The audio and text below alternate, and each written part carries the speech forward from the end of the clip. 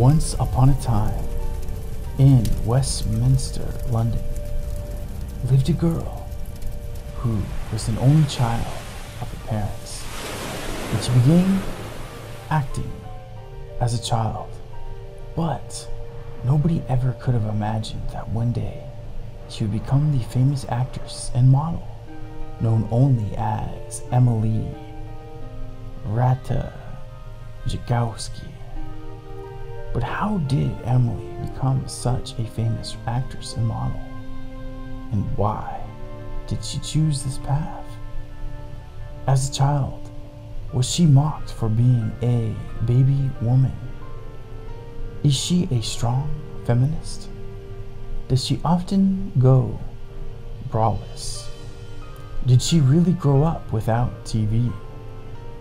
And is it true that her chest prevents her from landing jobs? But most importantly of all, what was her life like before fame? It's time for me to answer all these questions and more, since this is ASMR,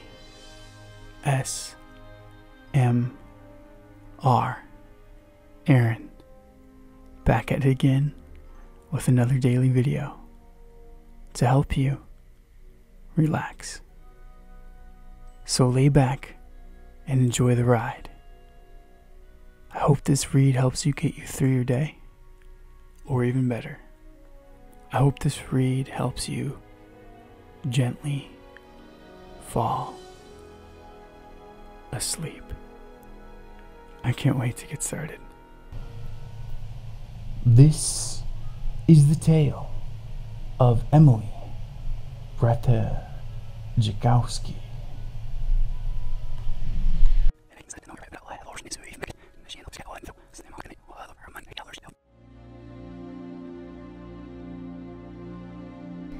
Emily O'Hara Ratajkowski was born on June 7, 1991 in Westminster, London to Kathleen Balgley and John David. She was the only child of the couple. While her mother was a professor of English, her father was a painter and art teacher. As a child, Ratajkowski spent a significant amount of time in Europe. Visiting nude beaches in Europe exposed the young Ratajkowski to the nude female figure in photography and art during her formative years.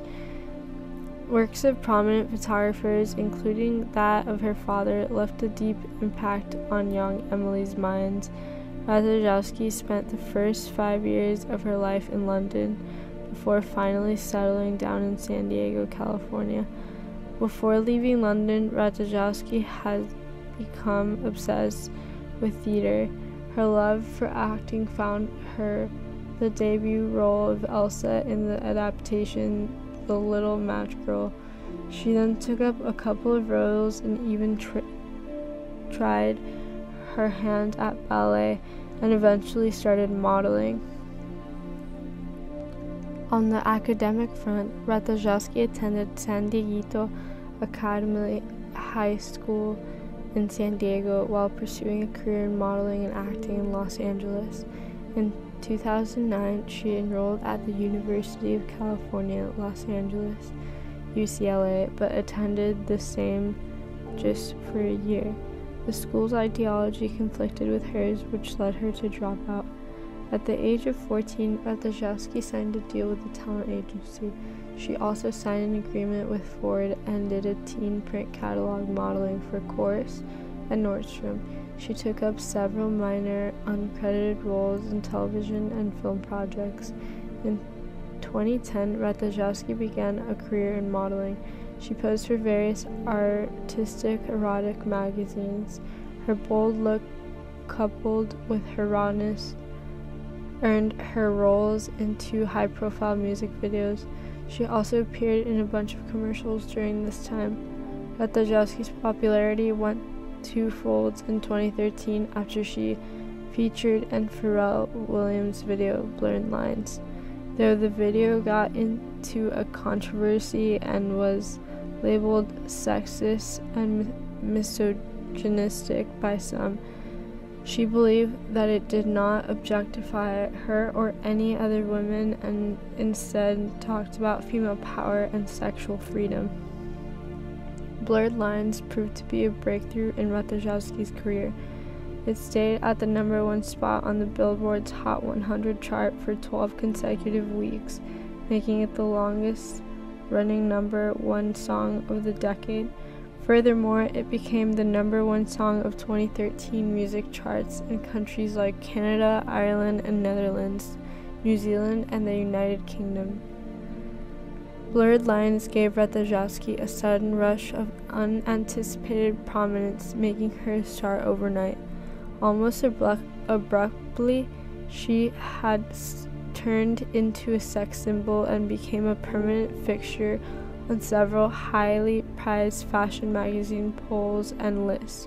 Rolling Stone's, Sports Illustrated, FHM, and Ask Men listed her among their hottest sex symbols. Banking on her newfound recognition, Ratajkowski soon found herself supporting roles in major films. She played the mistress of the Ben Affleck's character in Gone Girl immediately after making waves for her performance in the film. She appeared as the cover girl of the highly reputed Cosmopolitan magazine.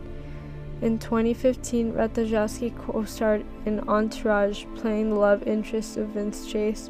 Her role in the film received widespread appreciation. The year also saw the release of The Spoiled Before Dying, in which she played Agent Day, a role which was also favorably reviewed. August 2015 marked her debut in a lead role for the musical drama We Are the Friends opposite Zac Efron. In the film, she played the character of Sophie, a Stanford University dropout. During the film's promotional tour to Europe and North America and its premiere in London, Ratajkowski emerged as a style icon, earning multiple Best Dressed citations. Her performance received mixed reviews, but she was commended for her dancing skills and sex appeal. Post the success of We Are Your Friends, Ratajkowski appeared on the covers of various magazines, including Grazia France, British GQ, Harper's Bazaar, InStyle UK, and Australia. She also made her runway debut for Marc Jacobs at the Spring-Summer New York Fashion Week finale, and for Miu Miu at the Paris Fashion Week runway. After a splendid success in 2016, Ratajkowski began 2017 with a cover shot for Vogue España in February and followed it with cover appearances on InStyle, Mary McClare, and Harper's Bazaar in months to follow. She modeled for the French fashion brand The Couples and even designed a 38-piece bag collection for them. In 2018, Ratajkowski featured alongside Amy Schumer in the comedy film I Feel Pretty. Her role was a pivotal one, which she played to perfection. Currently, Ratajkowski has her hands full with film projects. Her upcoming releases include Cruise opposite Spencer Boldman in Darkness, alongside Natalie Dormer, Ed Skrein, and Stacey Martin, and Welcome Home opposite Aaron Paul. She has also been cast as a series regular in the NBC pilot Bright Future. Emily Ratajkowski was in a relationship with Andrew Dryden, a creative director and menswear buyer. However, not all was good between the two, and the couple separated in February 2014. In December 2014, US Weekly confirmed that she was dating musician Jeff Majid. However, this relationship too did not last long, and the two moved apart in early 2018. On February 23, 2018, Ratajkowski, through her Instagram account, announced that she married actor-producer Sebastian Barra-McLeod, her boyfriend of a few weeks, in a courthouse wedding. Other than being an actor, Ratajkowski is an avid activist. She committed to a short film promoting reproductive and sexual health for Planned Parenthood, PPFA, and is greatly involved in PPFA for its role in women's health on the global platform. On numerous occasions, she has used her celebrity status to support women empowerment and women's sexuality. She really hasn't changed it all that much since she was a tween, in terms of body size especially. You see, when she was 12 years old, her dad called her a baby woman because she was a 12-year-old girl who happened to mature quite fast. Emily Ratajkowski is actually a smart and strong feminist, a contemporary voice of feminism. This may be difficult to comprehend when you see all her barely dressed pics on Instagram, but that's exactly the point she's trying to make when she posts those pictures. She believes it is empowering for women to embrace their bodies and show them off.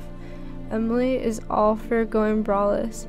Why? Because bras are miserably uncomfortable, she says in an interview with Glamour.